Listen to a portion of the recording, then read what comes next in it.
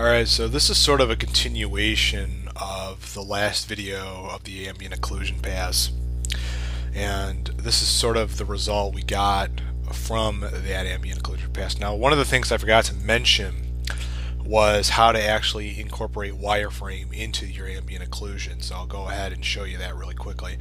But primarily I'm going to show you how to do an alternative method of doing a turntable. So instead of using sort of like a NURBS circle, we'll actually go ahead and turn the object itself 360 degrees without you having to do anything more than that. So this is sort of a sample, little scene that I set up, just a helix and then a polygon plane, so nothing really too complicated right there. So I'll go ahead and show you how to do the wireframes.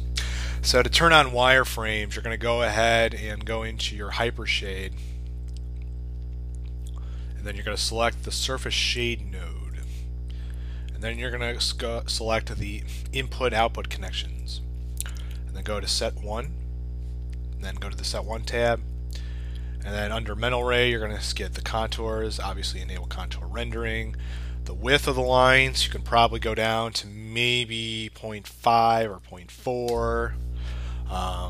Now depending on the object, I have a helix as you can see, and this could have a lot of lines, so this could look kind of ugly, but I'll just show you anyway for the sake of expediency on how to turn the lines on, so to render out with wireframes. So once you have those settings all selected, make sure these are black. The color is black of the lines. Go into your render settings, indirect lighting, and then you're going to go to, not indirect lighting, but rather features, and go to contours. Enable contour rendering, sample 3,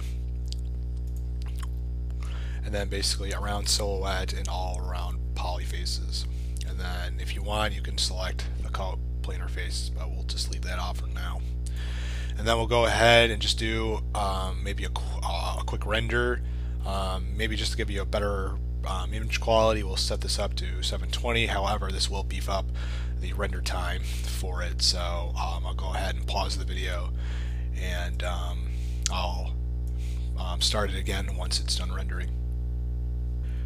Okay, so with a render time of 3 minutes and 55 seconds, this is exactly the result that we are looking for. So we actually now have the contour wireframe on the object itself.